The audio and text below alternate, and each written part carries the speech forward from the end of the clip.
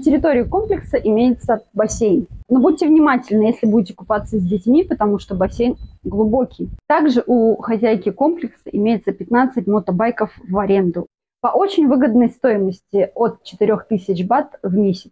Подпишись на канал, чтобы не пропустить новые видео. Мы постоянно путешествуем, и каждую неделю выходят новые обзоры на недвижимость в аренду. А иногда бывает и чаще. Чтобы не пропустить, обязательно подпишись, нажми колокольчик, поставь лайк авансом, потому что мы делаем контент специально для тебя. А теперь переходим к самому началу.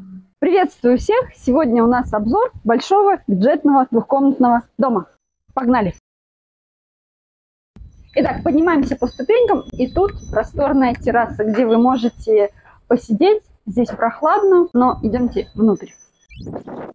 На входе и практически на всех окнах имеются антимоскитные сетки. Здесь у нас такая небольшая гостиная, чил-зона, можно сказать, да, телевизор, столик, диванчик, тумбочка. Также здесь имеется вентилятор, потому что здесь бывает очень жарко, и мы иногда его включаем. Начнем с маленькой спальни. Имеется двухспальная кровать и удобный мини-столик для работы. Также здесь имеется шкаф двухстворчатый с зеркалами, 4 световых проема, они же окна и кондиционер. А теперь идемте в большую спальню. Тут у нас также имеется 4 световых проема и сплит-система. В этой комнате кровать размером побольше, это уже big size, и имеется 2 шкафа. Также имеется небольшой рабочий столик и шкаф. А теперь идем в туалет, душевую. В душевой туалет. В душевный туалет. Санитарная комната довольно бюджетная, простая.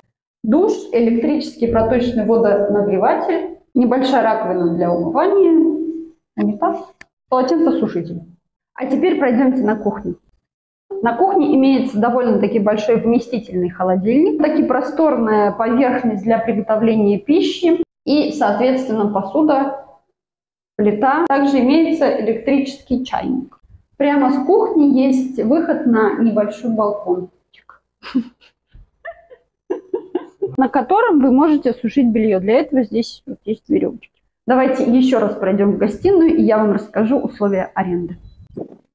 Естественно, цены в зависимости от сезона разные. Например, в ближайшие пару месяцев, август-сентябрь, помесячная аренда составит 20 тысяч бат в месяц.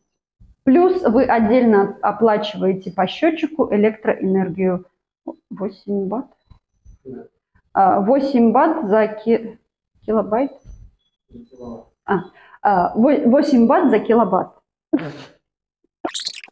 Мимо, да? Плюс вы отдельно оплачиваете электроэнергию по счетчику 8 бат за 1 киловатт.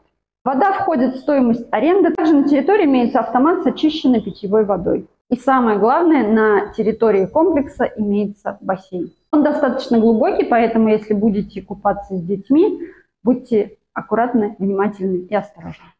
Подпишись на канал, чтобы не пропустить новые видео. Мы делаем контент специально для тебя.